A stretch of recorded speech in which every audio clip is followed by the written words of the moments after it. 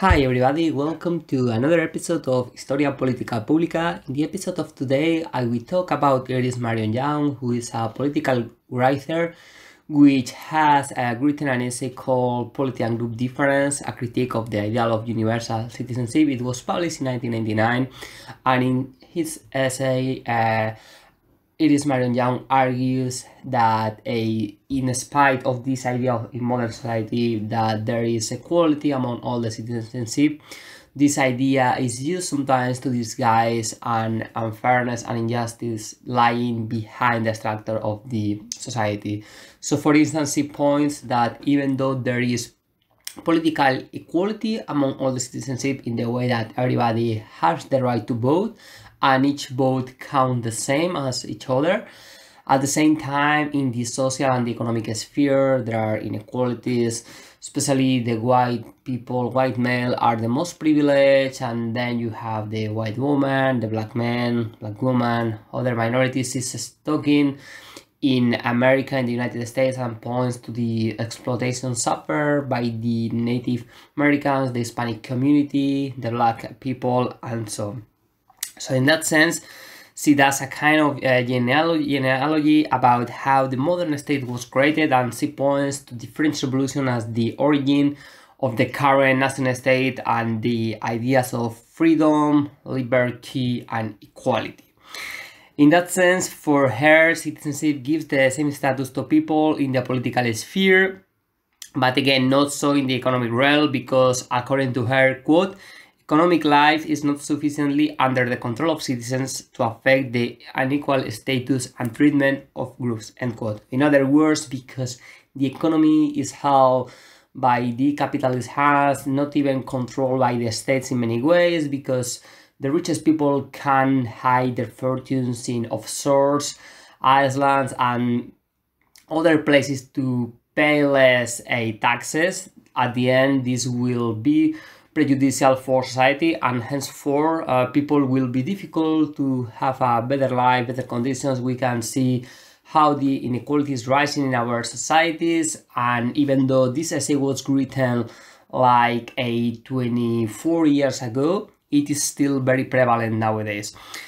She enumerates some of the problems regarding with this idea and exposes how the universal citizenship, which is the theme that she's criticizing in all her essay, has this idea to create a general will that transcends the particular differences of group affiliation. This excludes groups judged not capable of adopting that general point of view.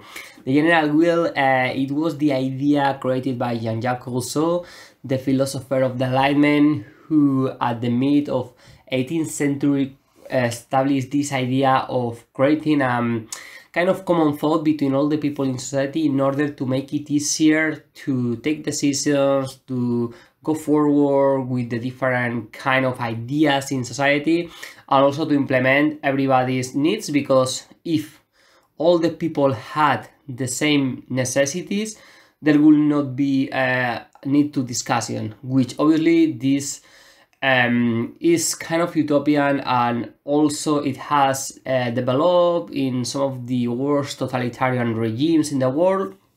The general will was implemented at the end of the French Revolution in the last years, also in totalitarian countries, especially like Soviet Union, China, and others, like the general will as a kind of trying to curtail the liberty of the people in order to make an homogeneous mass, which for Marion Young that it is not attainable. In that sense, he puts the examples of that if there is a need to create a general will, people like Muslims, immigrants, and many others will be excluded. But the interesting thing that Marion Young found it is that in the 20th century, second half of the 20th century, after the wars, and in the 21st century, this kind of a exclusion, it is not made explicitly by the people who control the power, but or that generate discourses in media and other kind of platforms. But even more pointedly, it is the fact that the people who are excluded are so because they are not able to adapt to the society according to the people who kind of left these people behind. So for instance, because there is this idea to create a general will, even in our current times, like universal citizenship, in which there are norms that are not to be discussed, people who came from other countries and they have different cultures are not accepted. And we can see the best examples that I can come across are those of the far-right parties in Europe who are opposing migration because they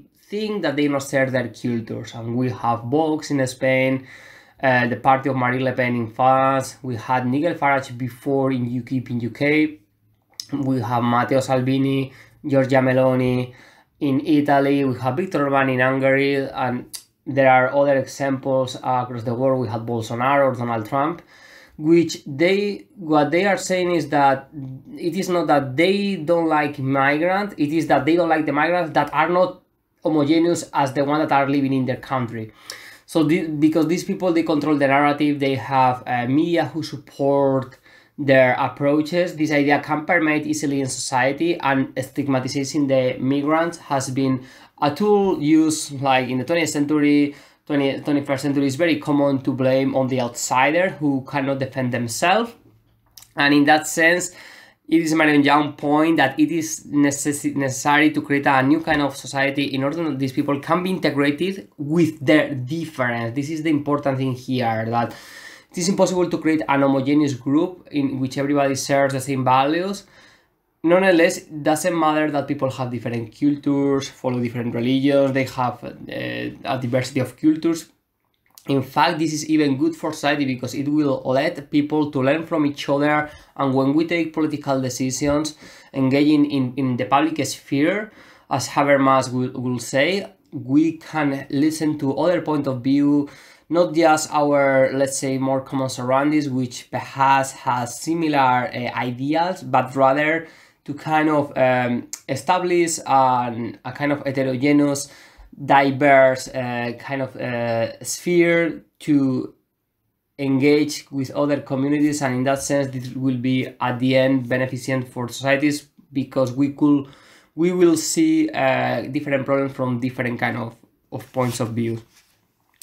In that sense, the problem is that because there are privileged group of some about the others, it is Marion Young advocates for the need to articulate some special right that attend to group difference in order to undermine oppression and disadvantage that are faced by this group.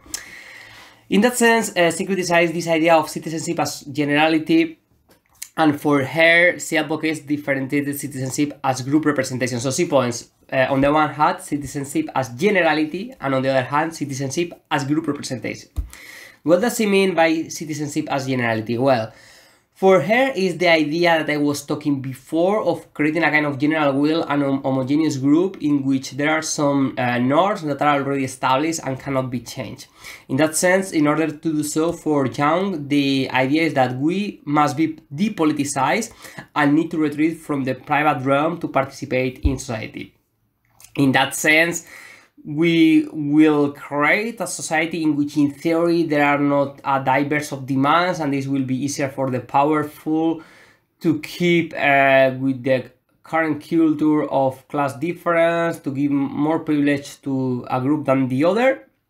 And this obviously goes from the liberal individualism by Thomas Hobbes and John Locke, but also she points to the civic republicanism of Rousseau and Machiavelli. They have different friends, but the idea of all of them was, most of it, this kind of creating a society which will be easier to manage for the people in power.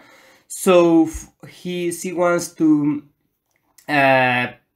establish another kind of attitude towards the different communities in order to give equal rights, not just in the public sphere, but also in the economic and the social realm.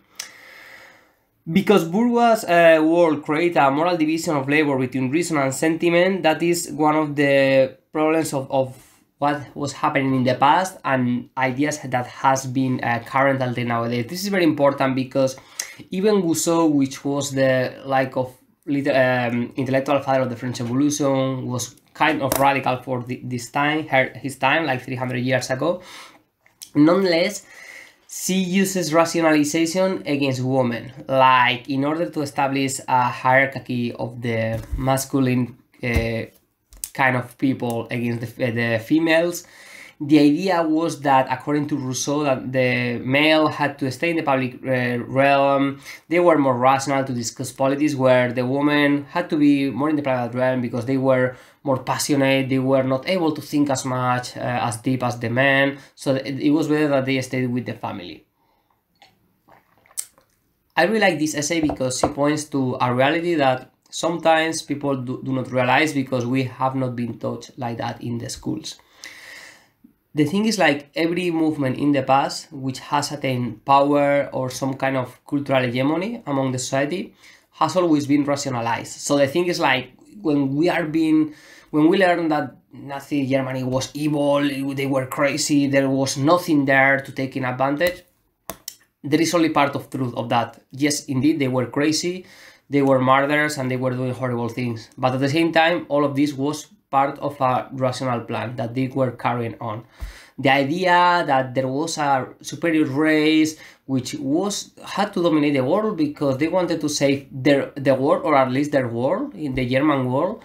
And in order to do so, it was important that the most able people, according to their rationality, had to take control of everything. And which any movement that has happened in the world, whether liberalism, capitalism, communism, fascism, and so on, there is always this rationality. And it is important to think that, and the patriarchal family, it was also based in that reason. So if nowadays we think that, oh, these people in the past, they were crazy, they were chauvinist people, subjected under a kind of realm of machismo, a current that nowadays has disappeared, we are completely wrong. And in fact, this is counterproducent to the feminist movement, because there has always been rationality, and even nowadays, to avoid equality between men and women, real equality, the people who oppose to feminist movement, they try to rationalize their ideas, and this is the most important to explore, because ideas are very powerful. Ideas can extend across the masses. Ideas have deep down philosophical insights, which right or wrong, they can be used for achieve high ends. Hannah Arendt point that kind of using rationality and morality to change society is dangerous because, and she points one good example, like there are people who believe that homosexual people will not be granted equal rights, and they base this idea upon their own morality, like, okay, my rationality says that they are not the same as us. So rationality, morality, it is important to understand, because even though many times sounds crazy and it is really hard to believe, but still it is normally created under a process of thinking. So within this paradigm, the exclusion of group, like America, during the American Revolution, the English Revolution, the revolution in Europe, were kind of established in this idea of hierarchies, because fearing group difference could undermine the project.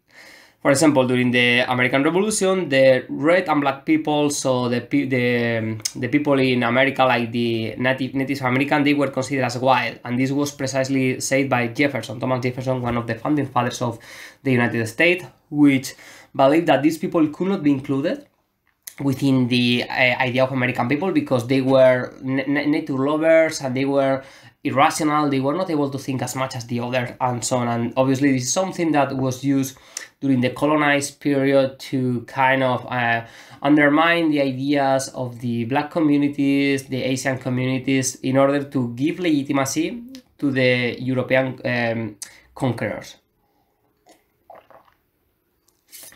Because yes, giving legitimacy to one or to an own rationality is fundamental for the realization of this movement. So in many times, legitimization goes with rationalization. Later on, will normalize a kind of attitude in society.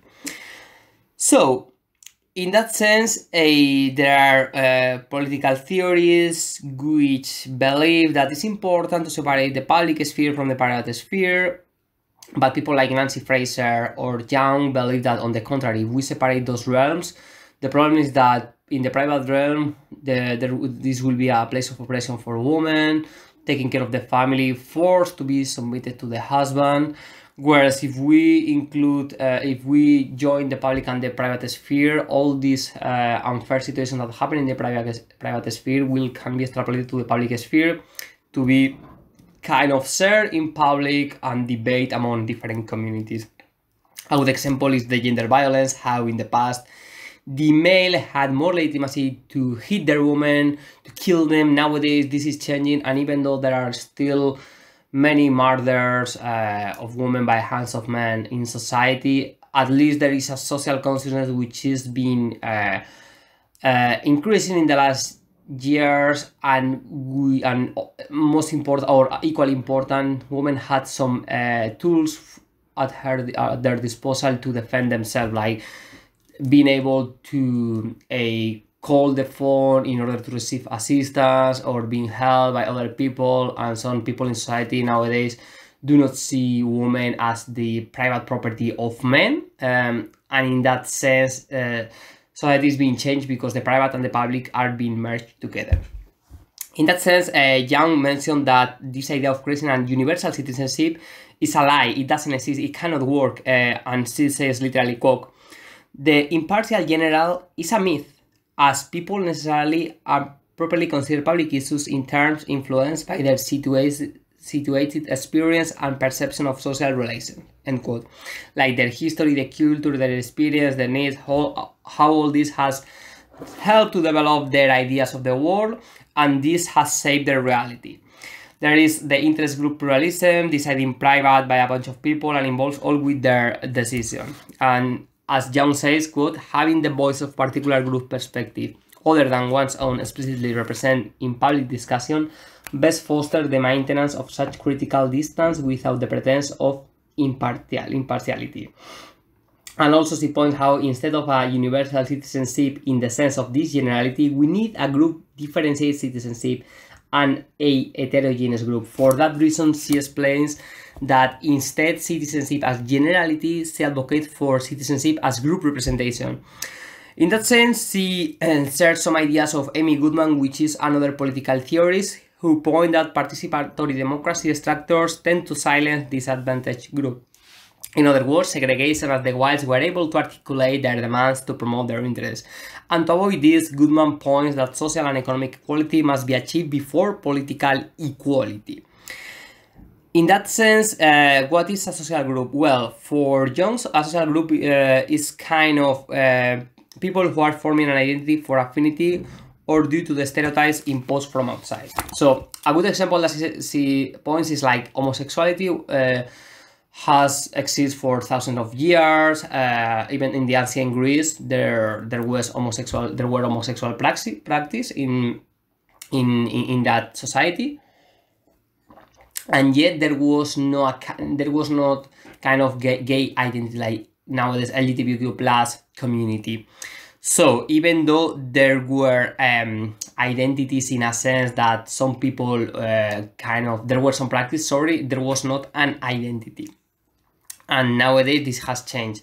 There was always women in the past who fight for their rights, but the feminist movement is a kind of recent trend, a recent idea of identity that has shaped the aims of many people. Also, she points how the key aspect to eliminate is the oppression. Oppression for Young includes different things like exploitation. This is a kind of explicit oppression, like killing people, torturing, and so on. Marginalization, like this is a more kind of segregation, like a kind of group live in an area which is less polluted, has more natural light, better roads, more hospital, better schools, and so on, whereas others live in other areas. This was very clear in the colonies in French Algeria, and Frantz Fanon has written widely about that, how the colonial world is a world divided into compartments, in which there is one compartment, the rich one, which is shiny, and the other, which is dark, is like dusty and so on. Also, the powerlessness is important.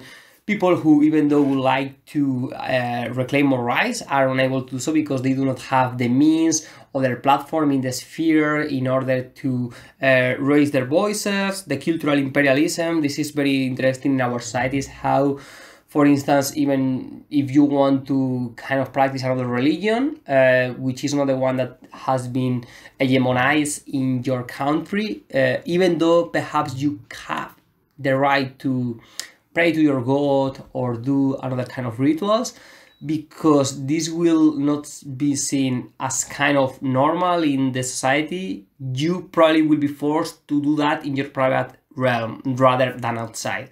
And this is cultural imperialism, how a common idea has been normalized among society in order to avoid that other people kind of share different ideas which go in common with the trend of the society. And random violence, obviously, who is like when people go in the street like kind of fascist or Nazi groups and just start to hit people who they consider inferior. So in the realm of oppression for young, you have exploitation, marginalization, powerlessness, cultural imperialism, and random violence. And in that sense, I see point that one of the solutions is that, quote, we must develop participatory democratic theory on the assumption that are group differences, and that some groups are actually or potentially oppressed or disadvantaged. This is fundamental for the ideas. And one of the things that she wants to explore is what is justice, and in that sense, it's important the socialization between different groups, because she points how, as a person of social privilege, people are not likely to outside of themselves and have a regard for social justice unless they are forced to listen to be the voice of those their privilege tends to silence. So if the rich people are living just in their sphere, probably they won't understand what is being to live under harsh conditions, and it will be difficult for them to show more empathy towards different communities. In that sense, citizenship as generality, which is the criticism that Young points, it avoids and obscures this requirement that all experience, needs, and perspective for social events have a voice and are respected. So again, she points to citizenship as group representation. She emphasized the idea of the Rainbow Coalition, which was created by Fred Hampton, the leader of the Black Panthers in Chicago, Illinois, who in the 1960s created a group in which this included black women, black man, and also white men, which were poor. And the thing what he wanted to say was like, okay, even though in the past the white people has oppressed the black, I think that the problem is capitalism. So we need to join all together in this Rainbow Coalition, black, white, and also other communities, in order to establish a different system. Fred Hampton famously said that, quote, I don't want to change white capitalism for black capitalism. I want to change white capitalism for socialism.